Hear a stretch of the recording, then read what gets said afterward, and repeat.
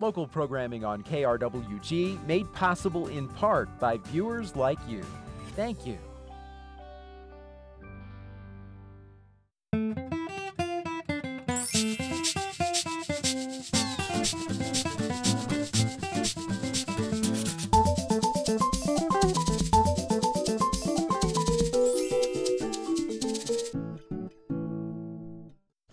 Welcome to another edition of Fronteras. We've been through one of the most interesting races that we've seen in our community in quite some time. And we're always talking about how things are changing in our community, how things are changing in America, and how this happens to be a capital of the Latino Hispano community on a national scale. And if what we just saw happen in the races here begins to take place nationally, well, we're in for a pretty interesting political season. Primaries have just concluded, and it is a rare time, it's a rare occasion that anyone gets to speak to the people behind the scenes. You usually hear of political consultants, political operatives operating behind the scenes, but usually you don't really get to know them. You don't really get to know their opinions, and they're some of the most valued opinions by the people that are running that you do get to see a lot of. In this particular political roundtable, we've invited a handful of the political consultants that were involved in not one but several of the races that just concluded here in El Paso for the primaries, and to really get into depth just a little bit about what just happened. Is there really a new face of politics in our community, and what does this all mean? So joining us this time around, we've had him on our show before. We have Dr. Joseph Villescas of Villescas Research, Media, and Instruction. Joseph and I go way back. He was very involved in a couple of the campaigns as a political consultant and had the ear of one of the big races here in our community. We also have joining us from Quixote and Associates, the two principals of Quixote and Associates. I usually say they're the James Carville, Mary Matlin of our area, just because they're always involved, they always have an opinion, and sometimes they're at odds with one another, but they're both playing for Quixote and Associates, who have been involved in a couple of the campaigns here as well. We have joining us Diana Ramirez, as well as Hector Yañez. Guys, welcome to the show, and thank you for joining me, because I know sometimes political consultants don't really like to come out from behind the scenes, and I thought this would be a good time for us to just talk about, well, what happened. You guys were involved in the races.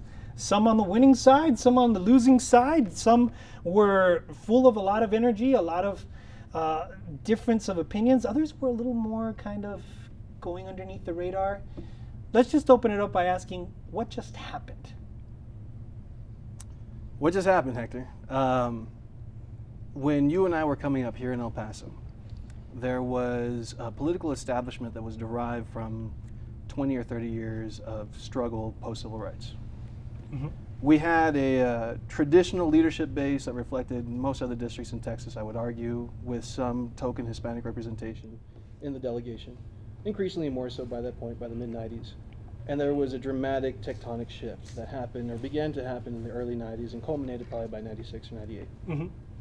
Since then, we had a landscape that has seemed pretty permanent and has positioned El Paso at the forefront of border discussions, as a key stakeholder in larger national and international, transnational Latino issues.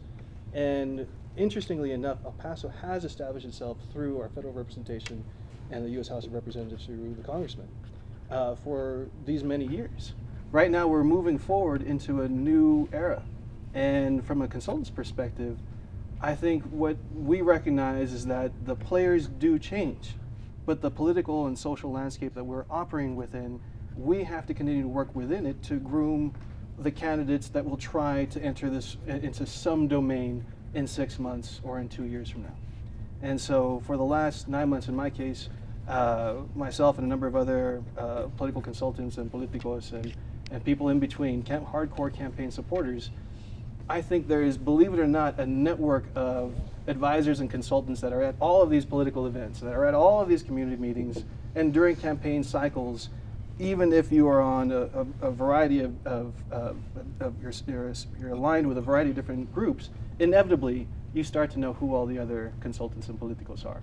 So a lot of the conversation is around the fact that there may be a new face of politics. It was recently in the El Paso Times, big headline, new face of politics. And actually, on that cover was new State Representative Mary Gonzalez, who was on this show not too long ago when she was in her campaign, just kind of boasting a new face of politics. Or is there really a new face, or is it just a bunch of revolving faces that are still? I think we have to be very careful in describing a new face of politics. I think that was the case in a couple of races, but as far as countywide races, I don't think that it was any kind of referendum. I think you had a lot of crossovers, 3,000 plus, I think, on the Republican side, come to the congressional race. You had super PACs that were really going at the top contenders there. And you also had a lot of Republican players donating money to a specific candidate. The other issue there was that you had a lot of voters that just didn't come out, and that was especially below the I-10 area. I think those were major contributing factors to what this new face may be or may not be, specifically because if we don't get the people below I-10 to vote, their voice is going to continue to just be diminished. Diana, you agree with what's been said around the table? What I'm hearing thus far is, well, new faces, same game. Would you agree? Not entirely, if that's not any different. I think specifically with Mary, she is a new face of the Valley. She is a new face of politics because she's the first woman ever to be elected in that seat in the history of District 75. You can't say that's not a new face. That's dramatically a very dramatically different face. She is representing farmers down in the Valley. She's representing the new growth in the east side of El Paso. She's a new face that represents old and new at the same time. And so I think with her win, I think it's very historic for El Paso. I think we should be very proud of ourselves, especially after the domestic partner benefits issue at the city level and the coalition of pastors who really pushed for the recall. Even after our community went through those struggles, they were able to elect Mary Gonzalez, and so I think that's great for our community, and we should be very proud. And that's certainly one area where we agree. Mary Gonzalez, she came out and ran for this position, and she had a lot of issues from the very beginning. She wanted to work with the people, not just in El Paso, but those who are sometimes forgotten, and that's the farmers, that's the people in rural areas. One thing though, although there is a new face in politics, what we are watching, particularly in this race and in her district as well as countywide, is there is a balkanization of voters that has happened. And what you're starting to see is that Mary's victory is tremendous. But if you critically analyze that victory, there was negative sentiments, whispered and overtly stated about her. That is a type of politics that has not gone away from El Paso. And although we are progressing in terms of our representation and who we are bringing forward from our community, there are still some deep-rooted forms of discrimination and racism, not only against candidates, but even in the funding and establishment and selection of candidates. Well, let's clue in a little bit of voters, and I also want to get right into an issue which we seem to be all kind of talking around. Obviously, the race that we're talking about is Mary Gonzalez, District 75, State of Texas, State House. That particular race was interesting. It had Mary Gonzalez, who was largely relatively unknown in the community prior to this race, going against Hector Enriquez, who was known, had served in the Socorro Independent School District's board, and he had been involved. His family had been involved in politics in the past. He had money in his campaign. Also against Tony San Roman, Mary ends up winning. Mary ends up winning because of the consultants that she had.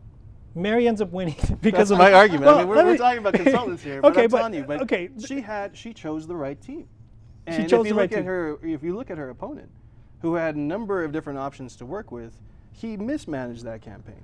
Now, a lot of hay was made over who was on that team. Not only did she have local consultants, but she also had a lot of support from the state of Texas, coming from the state apparatus in Austin. A lot of people were talking about, at the end of the day, did that have anything to do with her victory? The state support, did it fall to the wayside? They were trying to make a lot of hay, at least one of the opposing candidates. It helped in this manner. It helped bring in money.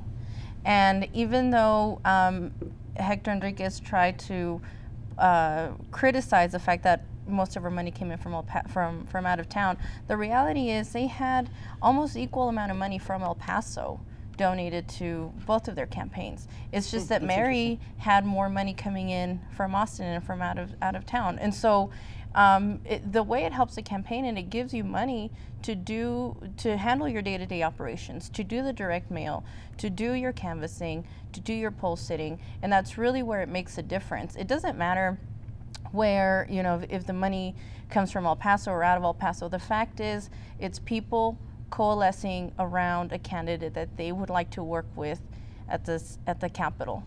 And that's and in terms of, for example, her biggest criticism is Annie's List, her biggest donor. That's 23,000 women across the state coming together to support another woman, and that's great. I mean, why would she turn down that money? It helps her get her message out. One of the interesting things that came up, it's obviously already come up in this discussion. Joseph, you kind of couched it a little bit along the lines of discrimination. Diana, you were kind of talking about it along the lines of some of the things that the opposing parties were mentioning in this particular race. The issue of gay rights in El Paso, the issue of running as a openly gay candidate, is El Paso at peace with that? Because we've been through different races. The Norma Chavez situation, that used to be a very big piece. You know, a lot of people say that may be one of the reasons that Norma Chavez lost, because of one of the debates that happened between her and the new state representative that unseated her. How does El Paso, was this even an issue in this particular race? And I know it's a hard issue to talk about. I don't think that El Paso's at peace with it just yet. Unfortunately, it's something that becomes too politicized, and instead of trying to get both groups to talk on what they can agree, such as bully resolutions or bully legislation, they just fight on issues that they can't agree on. In this case, you had a very young candidate, very intelligent candidate in Mary Gonzalez, who didn't allow that to set her back. She talked about the issues. She talked about what was necessary for this community to come together. And as you know, her district is very different in some of the areas. You have one of the poorest districts in the entire state, and perhaps even the nation, who are living with over 49% in poverty rate, who she somehow connected with El Paso. And that's one of the great things that she brought to the table. That's the thing, like, you know, you look at a candidate, any one of these new candidates, you had 23-year-olds and, you know, on up that were running, and sexuality and their feelings towards different populations in terms of equal rights. I think what it allows us to do as a community is to reflect upon, are we willing to discriminate as a community that's been discriminated against from being on the border of being predominantly Latino? Are we going to tolerate that here as well? Mm-hmm. Are we going to espouse hatred when we work so hard to erase institutional hatred?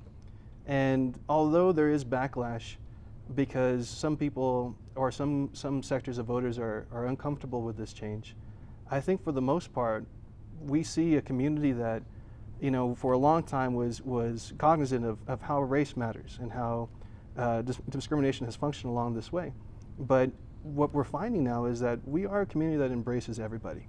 And in a Democratic primary, it's an inclusive process. And one of the things that I think El Paso does lead the way in is showing that, you know, we don't tolerate these anachronistic traditions of the past. You know, we're not going to allow that to continue. And although we are still making progress and we still have a ways to go, I do feel like this is an indicator that our community is steadily moving forward and leading the way, particularly along the border. You know, I'm gonna have to probably agree with you on that point. And in just this regard, my observation, which was interesting, and I'd like to get your guys' take on it, it seemed that negative political tactics being utilized around that particular theme ended up blowing up in candidates' faces this time around. Whereas in the past, it was kind of, well, if you did it the right way, some political operatives would actually advise you for something like that. But it seemed like we were in a little bit of a new era because they didn't seem to stick, or am I wrong? I think we had an elongated primary season, and the more mud that was thrown by anybody, whether it was intended to initiate hatred because of sexuality or because of connections to a certain group or what have you, that we began to desensitize audiences and started to present our political landscape as nothing but negativity. And the further we got to March, April, and the recent election, I think we really did lead to some voter fatigue in terms of these types of messages of hatred. I think people get to a certain point where like, okay, I get it. You don't like this other person for a tax assessor or for whatever the candidate is running for. But what do you bring to the table aside from spewing hatred and telling me what that person did wrong? What is your vision for the future? How are you going to make it work? How are you going to work with everyone in this community, that's on the in-group that you're describing, as well as those on the periphery, to make this happen? And that's where I think our campaigns on every level got kind of derailed, because we had such a long season to work against each other. No one started talking about what we can do to evolve our community further. I think we also have to look at the overall slate of candidates across the county. Yeah, let's look at the other races too. They didn't allow this issue to keep them quiet by any case. Take for instance former police chief Carlos Leon. He was very clear that we're all created equal, and he doesn't believe that the government should go. What words am I looking for? Yeah, well, he does believe that they should be involved, but you look at it from an economic standpoint. You have partnership benefits, for instance. He just thinks that if somebody gets sick and they can't pay the cost for the hospital, well, then you have them going to county, and then who pays county? Right. We do, as taxpayers. So he looked at it from a fiscal issue. He looked at it from just a human, from a human side. So I had to say, you bring up the Carlos Leon race. Obviously, there were a lot of other races going on. I mean, there was Carlos Leon versus Lisa Montelongo. Interesting race. There was also Vince Perez, now in a runoff with former State Representative Chente Quintanilla.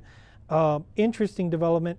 And then probably the biggest one that we have not talked about yet too was the U.S. congressional race. And Beto O'Rourke unseating a longtime congressman from our area, longtime incumbent.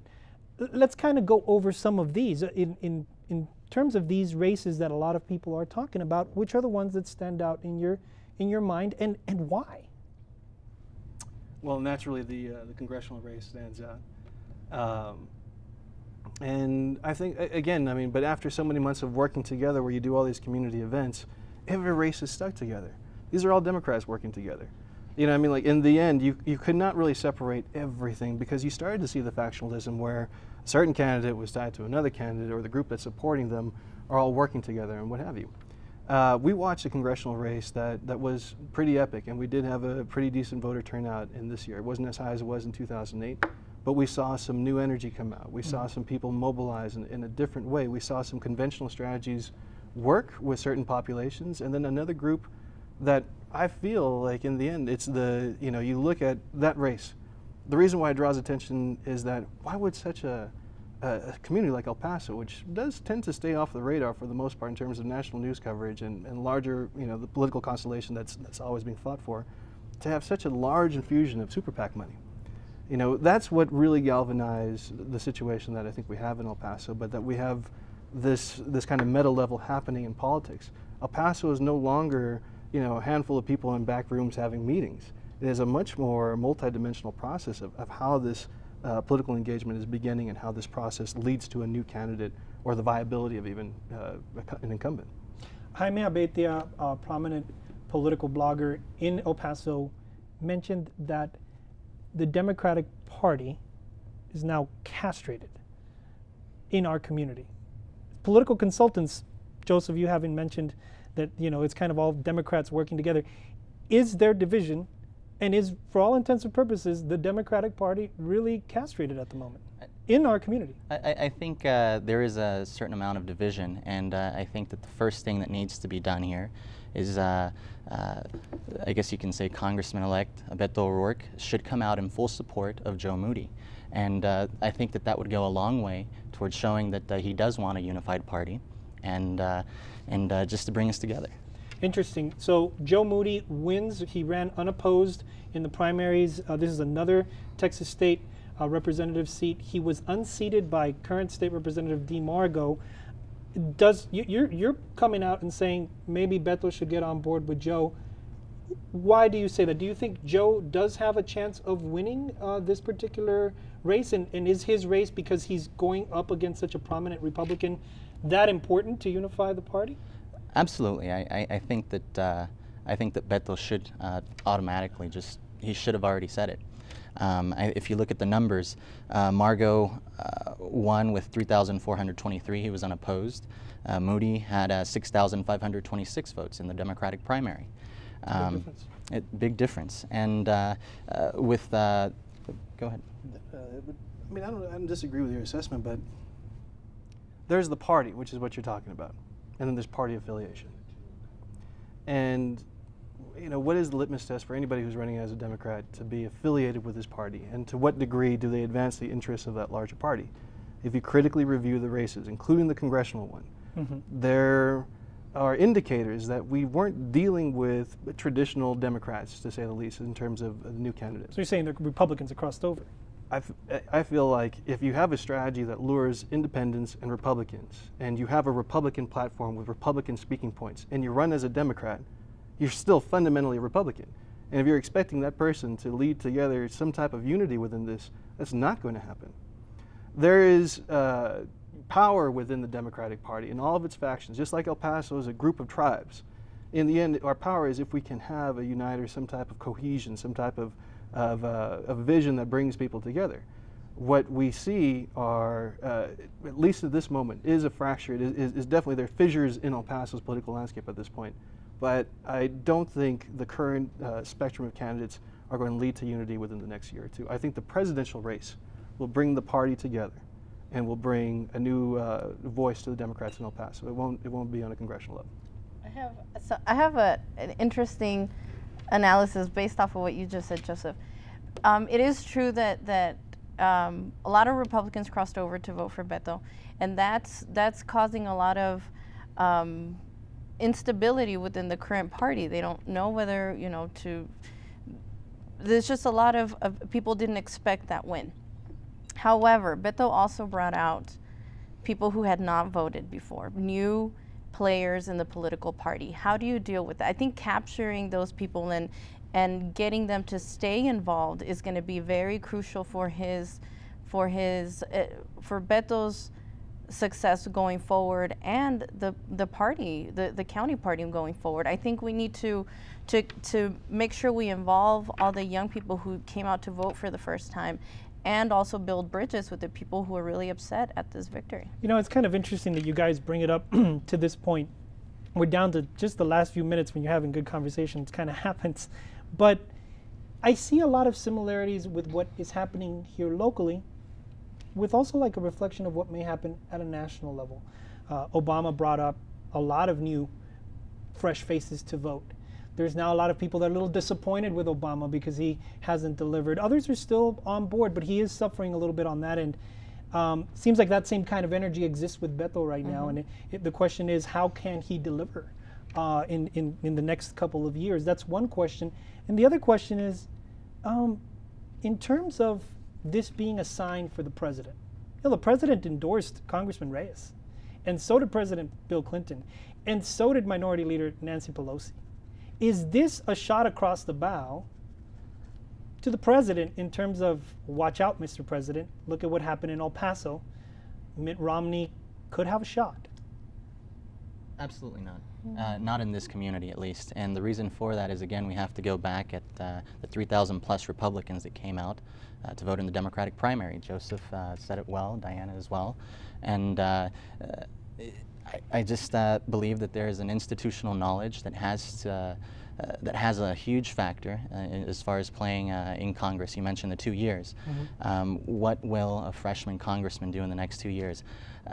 Probably nothing in Congress, but you can actually have them work on some type of on getting people elected locally. And again, if that's what he does, if he comes out and supports Joe Moody, those independents, a couple of those Republicans in a district as close as DeMargo Joe Moody will actually come out, and Joe Moody, a Democrat, will be elected. It's earning the trust of this sector, including the party and its fragments, as well as evolving and growing new elements of the Democratic Party. More organized sectors participating in politics in this manner with the currently elected officials and a whole population of new candidates is what needs to happen here. There's an opportunity for our new elected representative to bring this sector together. It's kind of interesting that we kind of come full circle. We began talking about the new voice and the role of the new voice in politics, whether it was a new voice or not. And it seems that what's emerging, at least from this political roundtable, and we'll have many more with you hopefully, is the fact that maybe the new voice's role is to be a little bit of a uniter with the community, bring the community back together around certain basic tenets. How and when or if that will happen, it remains to be seen.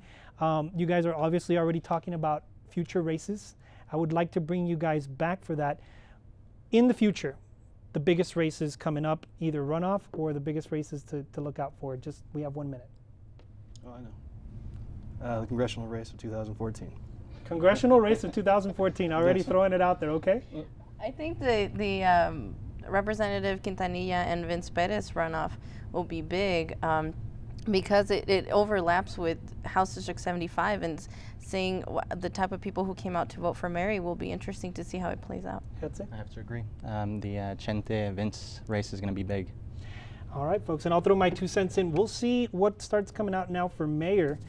Keep an eye out for that, because there's a lot of people that are going to begin to be talking about that race as soon as we get across this little hump. Folks, it's been an interesting political season. It's not over yet. It's only primaries. Next time, we'll look to have another political roundtable with maybe a few other people to see what they think about the changes in our community. For all of us here at Fronteras, have a good evening. Thank you for watching. I'm Hector H. Lopez.